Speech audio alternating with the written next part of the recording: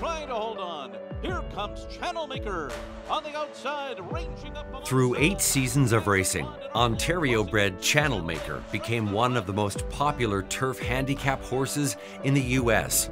Bred by Ivan Delos, Channel Maker holds the record for the most appearances at the Breeders' Cup and retired the 3rd richest Canadian-bred horse of all time with earnings of over $3.9 million. Channel Maker keeps on going.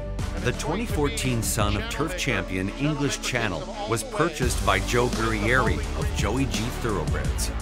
Trained by Dan Vella at age 2, Channel Maker won the Vandal Stakes before finishing 3rd in the Grade 2 Summer Stakes and drawing the interest of owners Gary Barber and Adam Wachtel, who each purchased a share in the gelding before moving him to U.S. trainer Bill Mott. At 3, Channel Maker finished 4th in the Queen's Plate before a hard-fought victory in the Breeders' Stakes. It's a head bob, Channel Maker from Final Copy. That same year, Channel Maker was 2nd in the Hollywood Derby at Del Mar before being voted Canada's champion 3-year-old male. Guerrieri sold his share the following year, and Reeves Racing and R.A. Stable joined the partnership. Channel Maker won his first Grade 1 at 4 in the Joe Hirsch Turf Classic. There were more Grade 1 wins in 2019 and 2020, and a close 3rd in the 2020 Grade 1 Breeders' Cup Turf, earning the Eclipse for champion turf male.